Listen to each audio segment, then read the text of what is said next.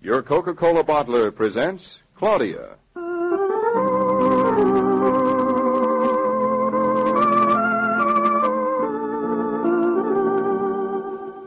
Claudia, based on the original stories by Rose Franken. Brought to you, transcribed, Monday through Friday by your friendly neighbor who bottles Coca-Cola. Relax, and while you're listening, refresh yourself. Have a Coke.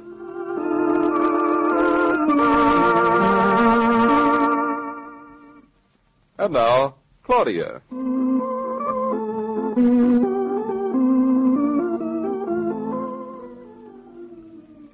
David, what time did Roger say he'd be here? I like having company. About 8:30, maybe a little later. It's 8:30 now. Then, a little later. Oh, I'm dying to meet him. It's funny I haven't, isn't it? It's just one of those things. He had to be away when we got married. We've been so busy since.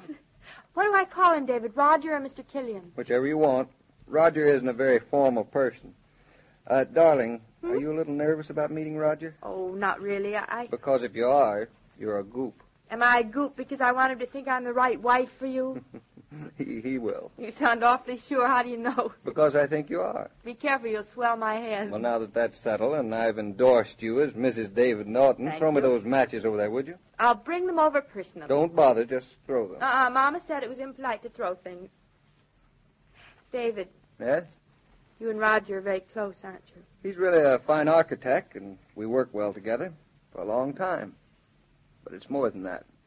I like Roger. You'll like him, too. Of course I will, David. He might need a little understanding, but he's worth it. Oh, blast this pipe. It won't draw. You probably need a new one. What? Of course this one must be worn out. You've had it ever since I knew you. But, Claudia... I'll buy you a new one first thing tomorrow. Claudia, listen to me. Listen to me, David. You think I can't buy a pipe, don't you? I know you can't. Huh, you probably thought I couldn't buy a chair either, didn't you? Did I ever say that? Well, subconsciously you probably thought that. And I bought a chair, didn't I? You sure did. And it's a nice chair, isn't it? A beautiful chair. You didn't know what you were doing. I certainly did. It was a bargain.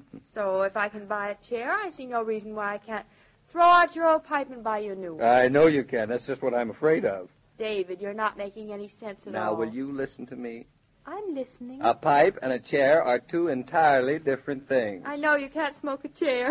And that's what's the matter with your pipe. You can't smoke it either. Who says? You just says it won't draw. Claudia, a pipe is only good when it's old. Yours isn't old, it's antique. Well, all it needs is a little scraping. I think that's exactly what's the matter with it. You scraped it too much. Since when have you become an authority on pipes, Since Claudia? I've been watching you work on this one, and I don't see why it should be all so complicated. Further proof of your ignorance. Choosing a pipe and caring for a pipe is one of the few things left in life that a man can do for himself. All men or just you, David? In this particular case, I identify myself with all mankind. Oh. I'll come along when you buy the new one. I don't intend to buy a new one, but you can come along when I don't. What are you rubbing it against your nose for? For polish. I've got some wonderful furniture polish in the kitchen cupboard. Want me to get it? Well, this'll do fine, thank you. The pipe prefers my nose. It looks so silly. David. Now what? More matches. Claudia, what are you looking at me like that for? I was just thinking. You better speak up. Could I have a puff? What's the matter?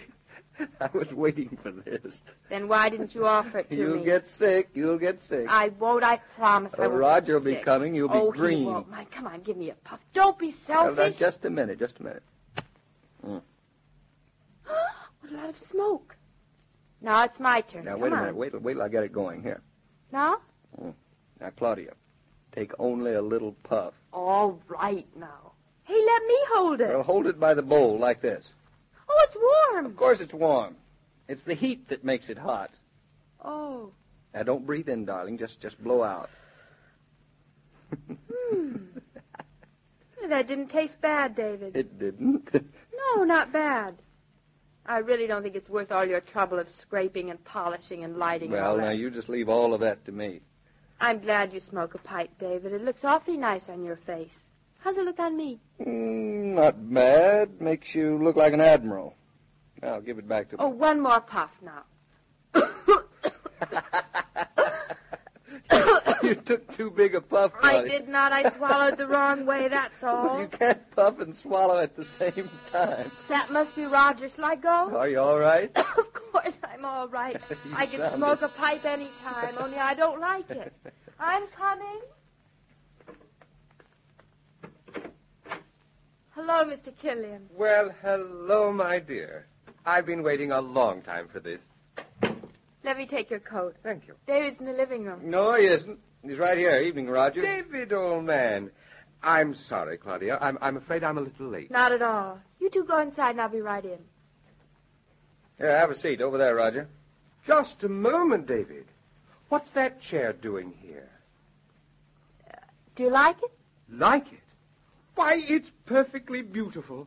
It's a Duncan 5. Claudia just bought it. Turn it over. Tell me what you think of it. Looks like an original. Oh, by George, it is an original. It has exquisite lines, hasn't it, David? Yes, but what I think I like best about it is its simplicity. Simplicity. Mm-hmm. That's the secret. In building, too. Especially in architecture. Won't you sit down? You can have the new chair. Claudia means the old chair, Roger. You know, David, now that I've met Claudia, I'm twice as upset that I didn't get back to your wedding. I wish you'd been there, too. You know, I've heard David talk about you so much that I'd have known you right off, even if I just glimpsed you walking down the street. What a nice thing to say, Claudia.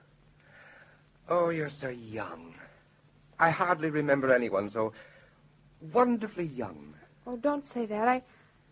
It's not my age so much. It's my stomach. And these days, what with rising costs, labor trouble, material shortage, I feel continually as if I were coming apart at the edges. I can't help it. It's the way it is. What are you trying to do, Roger? Win my wife away by strumming on her heartstrings? Oh, there's no chance of that, I'm afraid. Will you have a cigarette? I'm not smoking for a few weeks. Oh, not even a pipe? Oh, I never touch a pipe. I used to enjoy a good cigar once in a while, but no more. Claudia, any matches over there? What for, dear? Has it gone out again? Oh, no, I just light matches to amuse myself. I'm a pyromaniac. A what? Here, cats. Your aim is terrible. You caught it, didn't you? Well, don't mind us, Roger. Claudia, I brought you a little something for your new home. A present for us? I think you'll like it. Oh, I know we will. Now, where did I... Oh, dear. I must have left it in the pocket of my top coat. I'll get it for you. No. I'll get it. The closet's right by the front door, Roger. The light goes on automatically. I'll find it.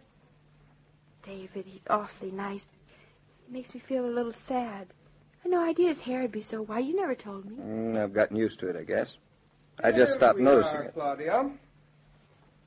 Be careful when you open it now, Claudia. Do you know what it is? No, but knowing Roger, I'm sure it'll be lovely, whatever it is. I hope you won't be disappointed. I'm never disappointed.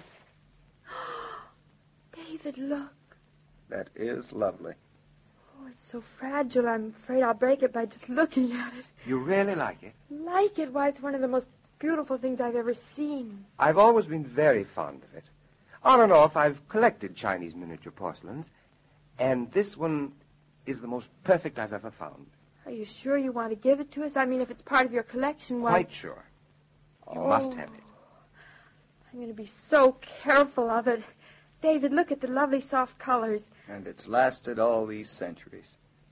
This is Tang period, isn't it, Roger? That's exactly what it is. Tang. Tang? When was that? About 1,000 years ago. 1,000 years, and it's still so perfect. Roger, where do you think we should put it? Oh, on the mantel? Oh, that painting over it's so ugly, it'd be a shame to... You want to find a place, Claudia, where it'll be safe. How about on top of the bookshelf? Not a very good light over there. That's true. Oh, this apartment is all wrong for it. I know. I've got it. Next to the chair. Of course, next to the chair. Is that where you thought, David? That's the place. Here, give it to me. We'll see how it looks. There. How's that? Splendid. Combination of early American and Chinese. Very interesting. We'll do our whole house like that someday, early American and Chinese. I'm not so sure I'd like it in large doses. We won't have large doses. The Chinese will be represented by this little Chinese man. He can stand up for himself perfectly well. He has, for centuries. You know, it must be a wonderful satisfaction to create something so beautiful. I wonder if the artist who made it dreamed that we'd be looking at it 1,000 years later.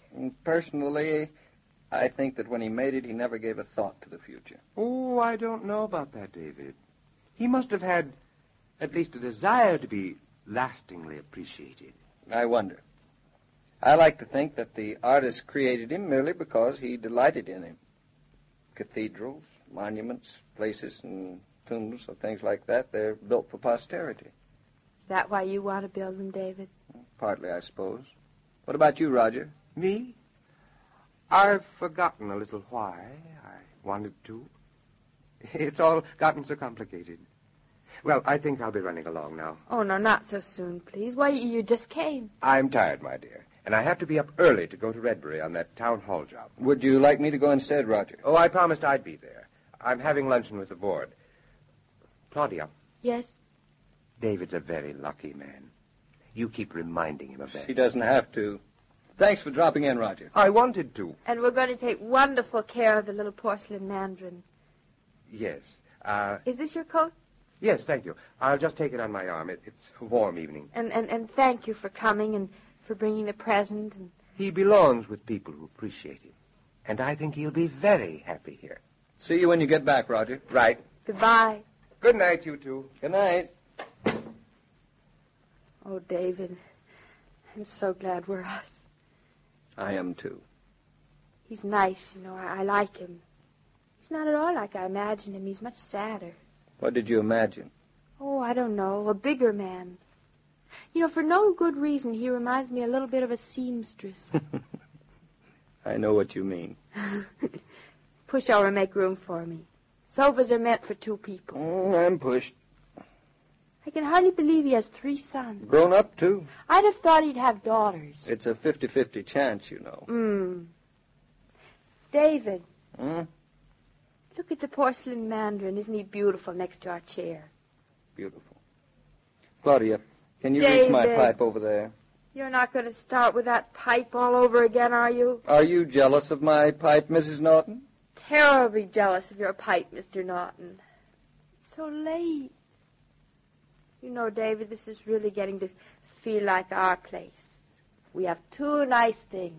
No. All our own. 3 nice things. 3? Mm-hmm. Let's see. We have the chair. That's right. Mandarin. That's right. What's the 3rd? Can't you guess? Let me see. No, can't guess. Want me to tell you? Yep. You. Oh, David. We have 4 nice things.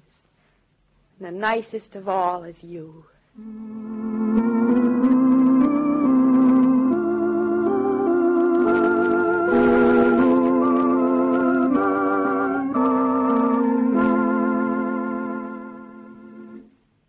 The story material used in this broadcast of Claudia was under the supervision of Rose Franken and William Brown Maloney.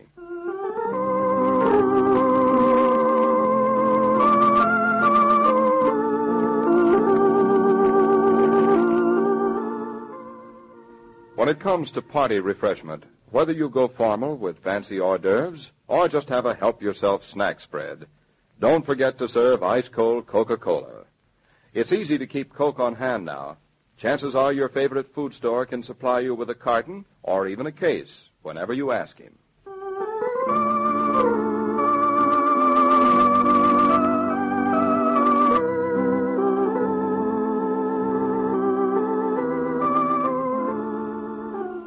Every day, Monday through Friday, Claudia comes to you transcribed with the best wishes of your friendly neighbor who bottles Coca-Cola. So listen again tomorrow at the same time. And now, this is Joe King saying au revoir, and remember, whoever you are, whatever you do, wherever you may be, when you think of refreshment, think of Coca-Cola. For ice-cold Coca-Cola makes any pause the pause that refreshes.